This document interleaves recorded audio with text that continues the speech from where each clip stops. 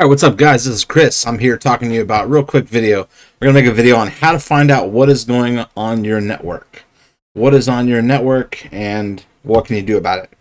So we're going to use a tool called Nmap, and we're going to open up our copy of Kali Linux Purple, and we're going to use Nmap. We're going to open up a terminal, which I already happen to have one open. Make it a little bit bigger so you can see it. We're going to do this command, nmap-sn, maybe -v for verbose, and you're going to put in your IP address.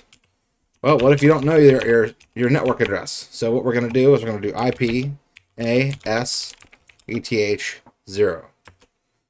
And you can see your IP address. In my case is 192.168.7.250/22. So what I'm going to do is I'm going to do nmap-sn, and I'm going to do -v for verbose 192.168.7.0/24, because I happen to know that is this the size of the network. Actually, we could even do 7.0/22 and get a bigger network, but we're just going to do /24 right now.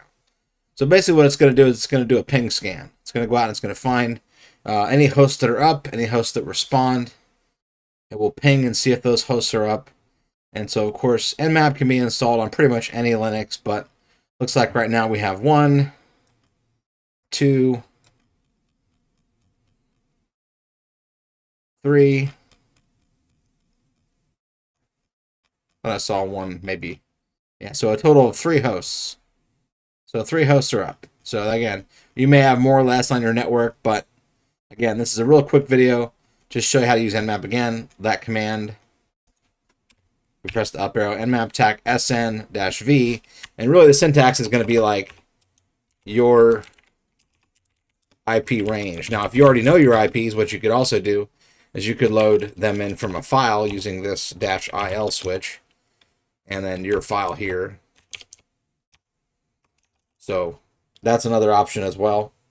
But Nmap is a tool I always recommend everybody that is doing cyber. If you're doing cyber, you should be learning how to use Nmap. Use it responsibly. Don't use it on hosts which you're not supposed to use it on. But anyway, enough from me. I want to say thank you very much for watching. Thank you for the recent uptick in watch time. I really appreciate that.